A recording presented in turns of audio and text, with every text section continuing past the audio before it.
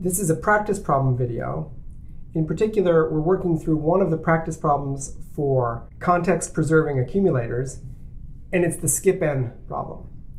So here we go. We're supposed to design a function that consumes a list of elements, LOX, and a natural number n, and produces the list formed by including the first element of LOX, then skips n elements, then includes an element and skips the next n, and so on.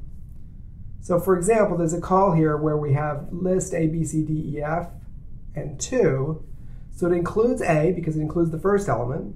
Then it skips B and C because it skips 2 elements. Then it includes D. Then it starts skipping, but of course it runs out of list before it gets to the next element to include.